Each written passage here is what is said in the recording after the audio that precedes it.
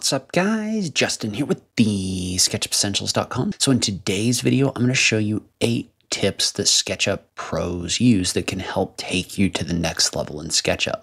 Let's go ahead and just jump into it. Okay, so tip number 1 is when you're working in a SketchUp model, you want to make sure that you are grouping your geometry by type and then tagging the groups. And you can see right here, for example, that I've got a group of geometry that has my entourage items. So things like fruit on the tables and other things like that. Well, what I've done is I've taken all of that and I've put it in a group labeled entourage. And so you can label your groups inside of the outliner, but then I've also taken that group and I've put a tag on it, right? So I've got a bunch of different objects in here, right? I've got fruit bowls, I've got plants, I've got other things like that. Instead of going through and tagging each one of those individually, what I've done instead is I've created a group as a container for those objects, and I've tagged the group. Well, the thing about that group is now anything that I put in that group. So let's say I was to add another fruit bowl. So we'll go fruit bowl right here. As long as I drop it into this group, so let's say we wanted this kind of fancy thing right here because it's got a small amount of geometry. As long as I drop this object, wow, that's a little big. As long as I drop this into that group, it's going to retain that tag, right? So whenever I turn my entourage tag on and off, everything is getting toggled on and off at once. The nice thing about that is I don't have to manage tagging 100 different items. It's just whatever the container is that I've created as a group gets the tag, and then everything in that group, when I toggle it off, is something that I can toggle off with the tag right here. And so while we're on this topic, I get this question a lot of, if we have an outliner down here, why are we using tags? And so the reason we're using tags rather than the outliner to control our visibility, so the outliner controls our organizational structure of our model, how everything is grouped and how everything is labeled. But our tags are what we're using for visibility. And the reason why is, say that I wanted to create a 3-dimensional view of this building, and I wanted to go through and I wanted to toggle off these door swings, for example. Well, these door swings are inside of an individual door. So if I go into my door right here, each one of these doors has a swing. And so if I wanted to toggle them all off, and I tried to do that using this tool right here, I would have to go through and do a swing off, swing off, swing off. And if you have a lot of doors, that can get like really time consuming. However, what I've done instead is I have an overall group labeled doors or tagged doors.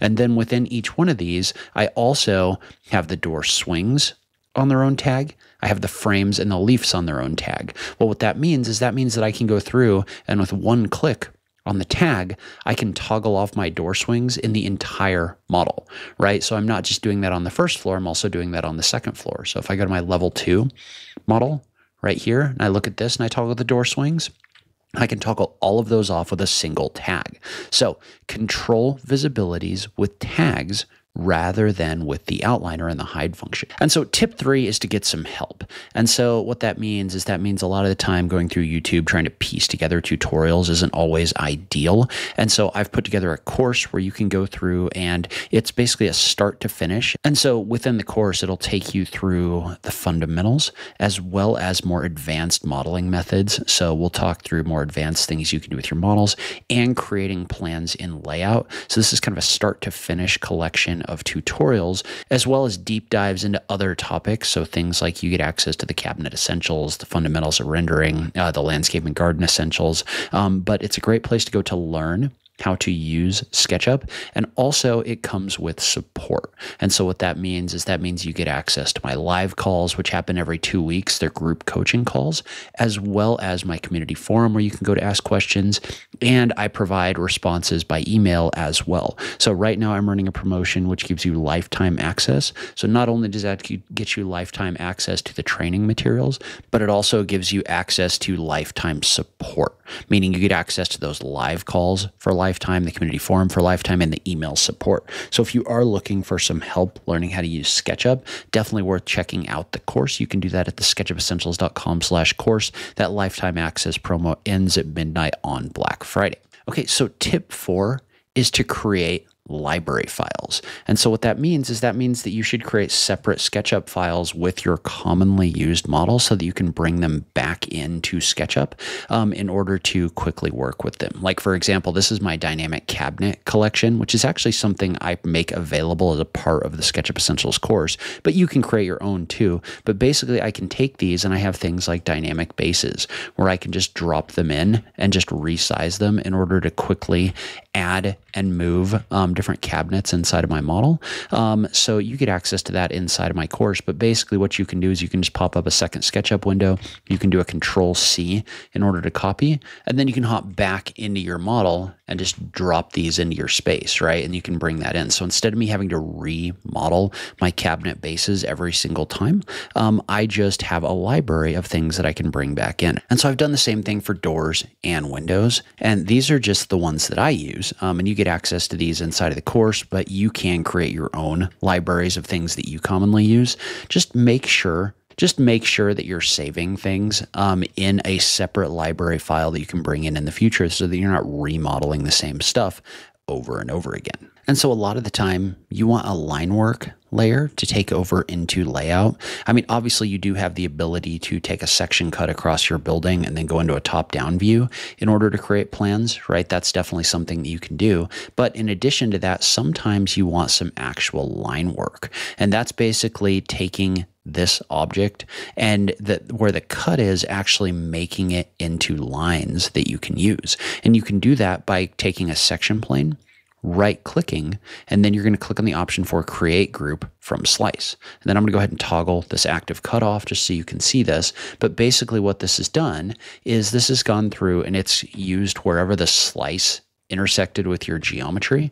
It's created line work based on that intersection, right? So you can see how now I've got things like my doors and my lines in here like this. Well, I can take that over into layout and I can stack that line work on top of a raster viewport in order to improve performance. I can also take this and put it on a tag. And so if I put it on like a line work tag, for example, so we'll put it on this tag right here for line work.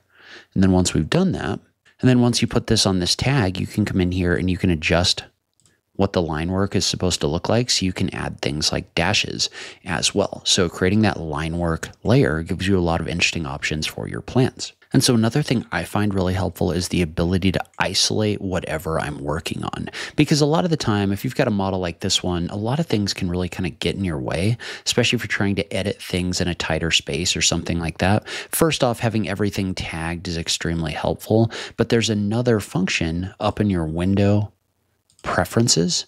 If you go to, no, it's in Window, there's another option in Window, Model Info. If you go into Components right here, there's a box for Hide or Fade Rest of Model. And so if you uncheck this and you just leave it as Fade Rest of Model, what this is going to do is when you edit a group, it's going to fade everything else in the model so you can see what you're editing. But there's also an option if you check this box for Hide Rest of Model. And so what that means is as I go into groups, it's going to hide everything else that's in the model so I can isolate what I'm working on. Well, my tip for this is actually creating a keyboard shortcut to toggle this on and off. So if you go to Window, Preferences, and you toggle a keyboard shortcut for Hide Rest of Model right here, I have it set to Shift-H. You can set it to whatever you want. You just type in the shortcut that you want in this box and click the plus button. But now what that means is that I can toggle this on and off by doing a Shift-H inside of my model right here. So whenever I want, if I want to edit my interior walls, for example, I can do a Shift-H and toggle on Hide Rest of Model, and I can isolate what I'm working on.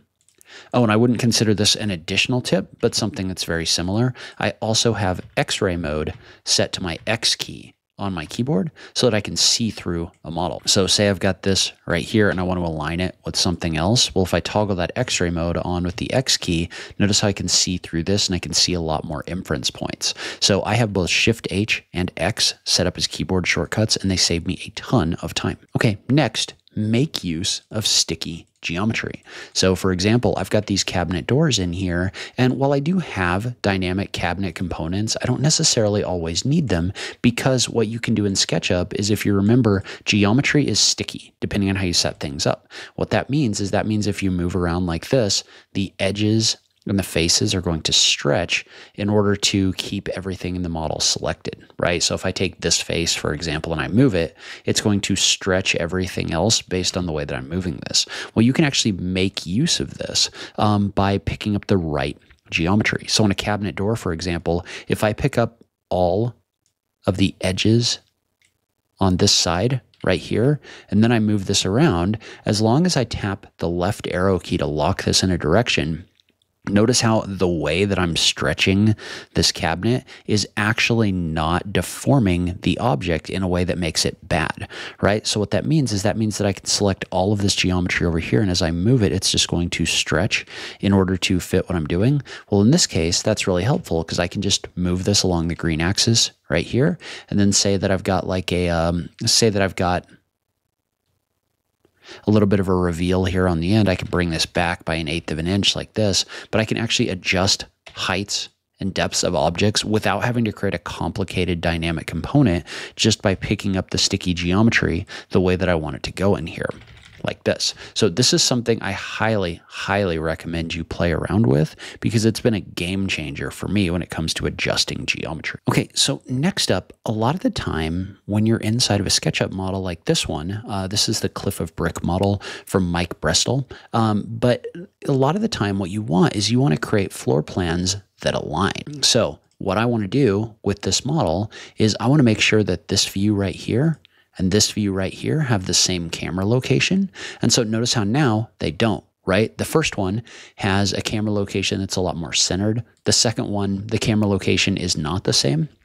Well, a lot of the time you want these to have the exact same camera view, not only if you're creating scenes of multiple floors like what I'm doing right here, but also if you want to create the same scene but has certain things toggled on and off, right? You might want your furniture, for example, on a lighter weight viewport than your actual walls of your model. And so the way that you can do that is whenever you want to pick a camera view up, what I'll do is I'll go to the scene that I want the camera view from first, and then I'll go to my other one, which is the one I want to change. Well, there's actually an option up in camera for previous, and if you go to previous, you're going to pick up the exact same camera location as the last view you were in. Well, in this case, the last view I was in was scene 1. So now I have the same camera location. Well, now I can just right click and I can just update this. Well, now if you look at this right here, these have exactly the same camera location between the two of them. So you can use that previous in order to find a camera, assign it to a view, and then update that view. Okay, and so another thing that can be really helpful is using section fills in order to add a color fill to your walls inside of SketchUp, right? So if I take this view and I create a section across it and I go into my settings, so if I go to styles over here, so I'm in my style settings, if we go to edit, and we can adjust the section fill to something like a white color right here, right? So what we're going to do is we're going to add this white color. Then you can see how this is going to apply a section fill to this object. And so sometimes when you take a section cut across a shape like this, we'll go ahead and we'll isolate this a little bit. So sometimes when you take that section cut, it's not going to show a section fill on one of these areas. The reason why is because section fills only show up on walls that are solid or spaces that are solid. Well, in this case, if we do a little bit of investigation on this model object right here, I'm going to go ahead and toggle this section cut off. And we'll just double click in here and take a look at this. So we actually have an issue with this rear wall, which is this wall isn't filled in. Well, since this wall isn't filled in because there's a little bit of gap right here, what's happening is I'm only getting the section fill over here where these walls actually make up a solid. But if you go through and you fix that geometry, so I'm just going to fix this so that we actually have a wall in here. I'm going to have to recut these openings real quick, which is not a big deal because that geometry is already in there. I just need to remove the additional face. But notice how now that I've fixed this, and this is an actual solid wall, and there's actually a tag I need to toggle on just so you can see. There we go. So this is an actual solid wall now. Well, because it's a solid wall, now if I activate that section cut, So we want to find that section plane, and we're going to activate it. Notice how now I'm getting that full section fill in here. So if you ever get a section fill that won't fill in your model, it's because your wall isn't solid and you need to go find where the object isn't solid in order to get that fill. And notice how for things like this refrigerator, for example, I'm not getting a section fill in here for that same reason. This actually isn't a solid object, so it's not giving you that solid fill. And then a really important tip that everyone should know is a fast way to move objects between groups inside of SketchUp. Because right now, if we take a look at this, for example, I've got all my entourage items on a tag. Well, if I look at this, these books should be on that entourage tag, and they're not, right? And the reason why is because they're not actually inside of the entourage group where they should be. And so what a lot of people do is they'll take objects and they'll try to like cut them, and then they'll try to double click into the group, and then they'll try to do a Control V and paste back in the group. So that is effectively moving your objects between groups, but it's also moving their location unless you happen to click on the exact location that you need in order to place that in this location, right? So I don't want to change where these are in my model. I just want to put them inside of the group. And you can kind of see this if you go into the outliner and you look at this, right? I've got this entourage group, and I want to move these objects into that group. So you could drag them in the outliner, but I find a faster, easier way to do this is just to select the objects that I want, do a Control X, and then double click into the group that I want. So in this case, it's the entourage group, and do an edit paste in place. What that does is it pastes it in the exact same location it was in before, but it's in the context of whatever group you happen to be in. So you can use this in order to cut objects, then go into a group, and then paste them in place so that they're now inside of the group without changing their location. This is a huge time saver, and I do it in every model, like constantly, to move objects between groups. All right, so leave a comment below. Let me know if you knew about any of these tips or if you find them helpful. If you do want some additional help, you can get my course for lifetime access through the end of the week at TheSketchUpEssentials.com/course. That gives you access to some of the most in-depth training available for SketchUp, but also the best support between my live calls, my community forum, and my email support. Questions don't go unanswered in my course. I would love to have you there and help you learn how to use SketchUp. That lifetime access is going to close at midnight on Friday, so check that out if you are looking for some additional help. But as always, thank you so much for taking the time to watch this, and I'll catch you in the next video. Thanks, guys.